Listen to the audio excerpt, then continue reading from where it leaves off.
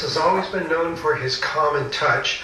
He thinks of himself as a pastor, and that comes through in this new 46-page document. It's a roadmap for Christians on how to live a life of holiness. In his pronouncement, Francis speaks of the holiness he sees in parents who raise their children with immense love, in the men and women who work hard to support their families. He calls this the middle class of holiness. For those in positions of authority, holiness can simply mean working for the common good and renouncing personal gain.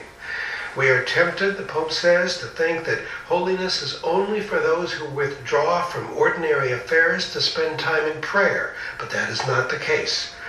Francis says, for example, that caring about immigrants or the poor is no less important than caring about the unborn.